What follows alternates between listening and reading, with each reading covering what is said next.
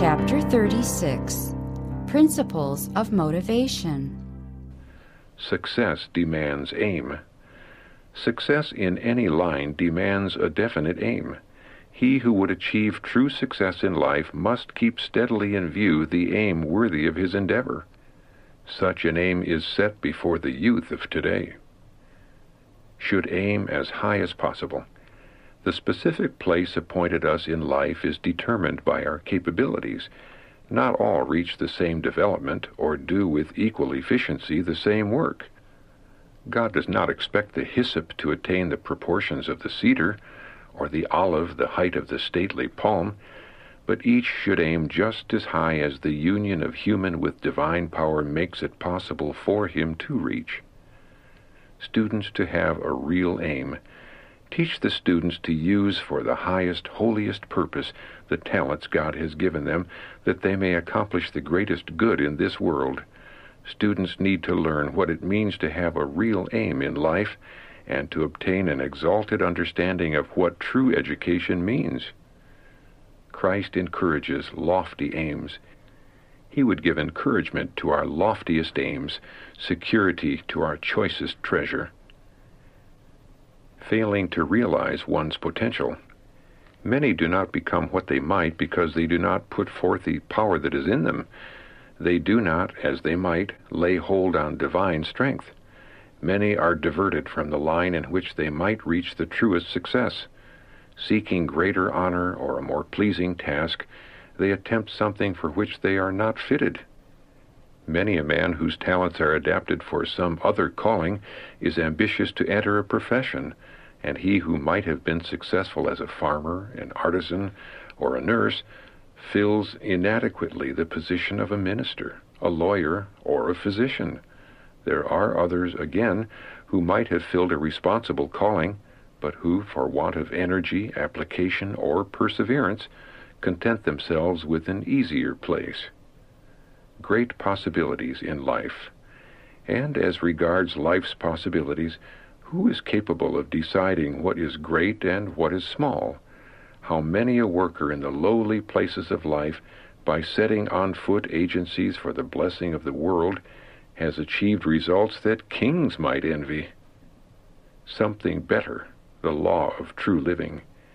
Something better is the watchword of education, the law of all true living.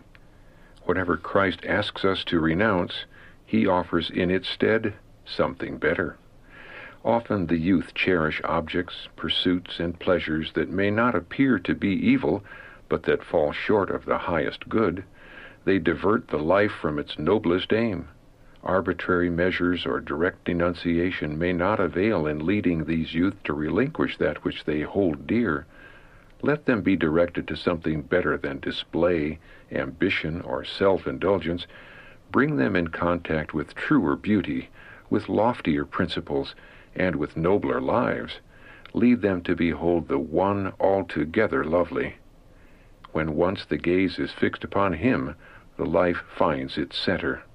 The enthusiasm, the generous devotion, the passionate ardor of the youth find here their true object. Duty becomes a delight, and sacrifice a pleasure.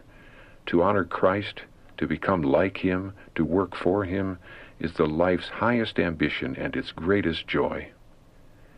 Develop highest motives for advancement. Those in training to be nurses and physicians should daily be given instruction that will develop the highest motives for advancement. They should attend our colleges and training schools, and the teachers in these institutions of learning should realize their responsibility to work with and pray with the students. In these schools, students should learn to be true medical missionaries, firmly bound up with the gospel ministry. The foolish rich man's selfish aimlessness. This man's aims were no higher than those of the beasts that perish. He lived as if there were no God, no heaven, no future life, as if everything he possessed were his own, and he owed nothing to God or man. The psalmist described this rich man when he wrote, "The fool hath said in his heart, there is no God." An aimless life, a living death. An aimless life is a living death.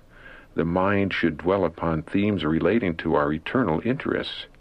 This will be conducive to health of body and mind.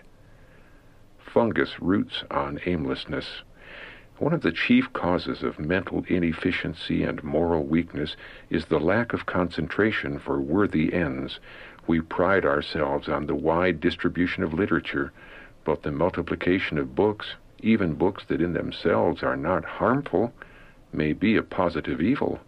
A large share of the periodicals and books that, like the frogs of Egypt, are overspreading the land are not merely commonplace, idle, and enervating, but unclean and degrading. Their effect is not merely to intoxicate and ruin the mind, but to corrupt and destroy the soul. The mind, the heart that is indolent, aimless, falls an easy prey to evil. It is on diseased, lifeless organisms that fungus roots. It is the idle mind that is Satan's workshop. Let the mind be directed to high and holy ideals. Let the life have a noble aim, an absorbing purpose, and evil finds little foothold. Aimlessness, a predisposing cause of intemperance. In order to reach the root of intemperance, we must go deeper than the use of alcohol or tobacco. Idleness, lack of aim, or evil associations may be the predisposing cause. Few evils more to be dreaded. Few evils are more to be dreaded than indolence and aimlessness, yet the tendency of most athletic sports is a subject of anxious thought to those who have at heart the well-being of the youth. They stimulate the love of pleasure and excitement, thus fostering a distaste for useful labor, a disposition to shun practical duties and responsibilities. They tend to destroy a relish for life's sober realities and its tranquil enjoyments. Thus the door is open to dissipation and lawlessness, with their terrible results. No one to live an aimless life. Every soul is to minister. He is to use every physical, moral, and mental power, through sanctification of the Spirit, that he may be a laborer together with God. All are bound to devote themselves actively and unreservedly to God's service. They are to cooperate with Jesus Christ in the great work of helping others. Christ died for every man. He has ransomed every man by giving his life on the cross. This he did that man might no longer live an aimless, selfish life, but that he might live unto Jesus Christ, who died for his salvation. All are not called upon to enter the ministry, but nevertheless they are to minister. It is an insult to the Holy Spirit of God for any man to choose a life of self-serving. Right motives to be cultivated. The true motives of service are to be kept before old and young. The students are to be taught in such a way that they will develop into useful men and women. Every means that will elevate and ennoble them is to be employed. They are to be taught to put their powers to the best use. Physical and mental powers are to be equally taxed. Habits of order and discipline are to be cultivated. The power that is exerted by a pure, true life is to be kept before the students. This will aid them in the preparation for useful service. Daily they will grow purer and stronger, better prepared through His grace and a study of His Word to put forth aggressive efforts against evil. Actions reveal motives. Actions reveal principles and motives. The fruit borne by many who claim to be plants in the Lord's vineyard shows them to be but thorns and briars. A whole church may sanction the wrong course of some of its members, but that sanction does not prove the wrong to be right. It cannot make grapes of thornberries. Motives, not appearance, judged.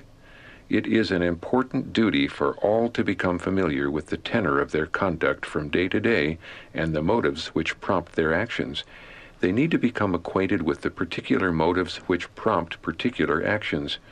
Every action of their lives is judged, not by the external appearance, but from the motive which dictated the action. Followers of Christ find new motives. No other science is equal to that which develops in the life of the student the character of God. those who become followers of Christ find that new motives of action are supplied, new thoughts arise, and new actions must result. But they can make advancement only through conflict, for there is an enemy who ever contends against them, presenting temptations to cause the soul to doubt and sin. There are hereditary and cultivated tendencies to evil that must be overcome. Appetite and passion must be brought under the control of the Holy Spirit. There is no end to the warfare this side of eternity. But while there are constant battles to fight, there are also precious victories to gain, and the triumph over self and sin is of more value than the mind can estimate. Two antagonistic motive powers. The Bible is its own expositor. Scripture is to be compared with Scripture. The student should learn to view the Word as a whole and to see the relation of its parts. He should gain a knowledge of its grand central theme, of God's original purpose for the world, of the rise of the great controversy, and of the work of redemption.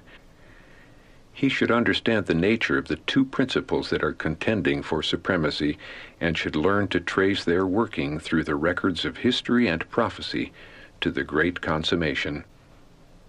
He should see how this controversy enters into every phase of human experience, how in every act of life he himself reveals the one or the other of the two antagonistic motives, and how, whether he will or not, he is even now deciding upon which side of the controversy he will be found. Every action has twofold character. Every course of action has a twofold character and importance. It is virtuous or vicious, right or wrong, according to the motive which prompts it. A wrong action, by frequent repetition, leaves a permanent impression upon the mind of the actor, and also on the minds of those who are connected with him in any relation, either spiritual or temporal. The parents or teachers who give no attention to the small actions that are not right establish those habits in the youth. Action derives quality from motive.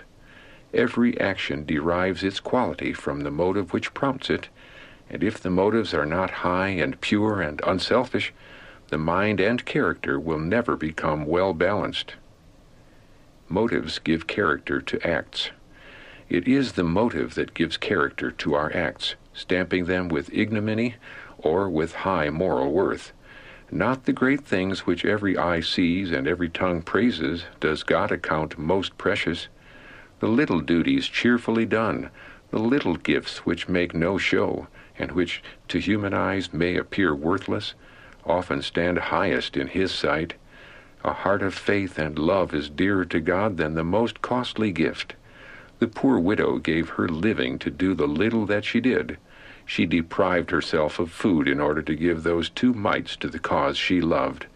And she did it in faith, believing that her heavenly Father would not overlook her great need.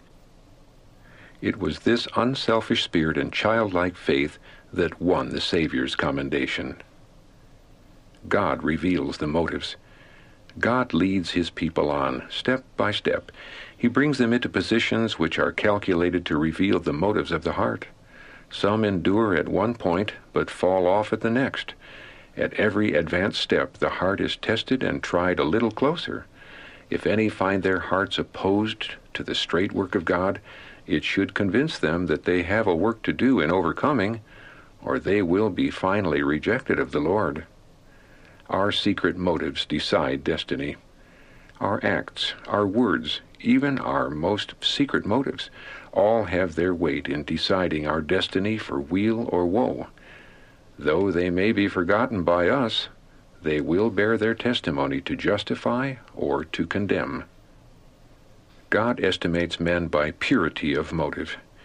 Not by their wealth, their education, or their position does God estimate men. He estimates them by their purity of motive and their beauty of character. He looks to see how much of His Spirit they possess and how much of His likeness their life reveals.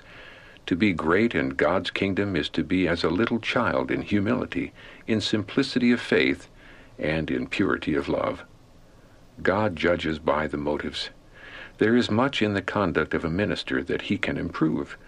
Many see and feel their lack, yet they seem to be ignorant of the influence they exert. They are conscious of their actions as they perform them, but suffer them to pass from their memory, and therefore do not reform. If ministers would make the actions of each day a subject of careful thought and deliberate review, with the object to become acquainted with their own habits of life, they would better know themselves. By a close scrutiny of their daily life, under all circumstances, they would know their own motives, the principles which actuate them. This daily review of our acts, to see whether conscience approves or condemns, is necessary for all who wish to arrive at the perfection of Christian character. Many acts which pass for good works, even deeds of benevolence, will, when closely investigated, be found to be prompted by wrong motives. Many receive applause for virtues which they do not possess. The searcher of hearts inspects motives, and often the deeds which are highly applauded by men are recorded by him as springing from selfish motives and base hypocrisy. Every act of our lives, whether excellent and praiseworthy or deserving of censure, is judged by the searcher of hearts according to the motives which prompted it. Sometimes difficult to discern motives. Amid the cares of active life, it is sometimes difficult to discern our own motives, but progress is made daily either for good or evil. Real conversion changes motives. Real conversion is a decided change of feelings and motives. It is a virtual taking leave of worldly connections, a hastening from their spiritual atmosphere, a withdrawing from the controlling power of their thoughts, opinions, and influences. The great motive powers of the soul. The great motive powers of the soul are faith, hope, and love, and it is to these that Bible study, rightly pursued, appeals. The outward beauty of the Bible, the beauty of imagery and expression, is but the setting, as it were, for its real treasure, the beauty of holiness. In its record of the men who walked with God, we may catch glimpses of His glory. In the one altogether lovely, we behold Him, of whom all beauty of earth and heaven is but a dim reflection. I, if I be lifted up, he said, will draw all men unto me. John chapter 12, verse 32.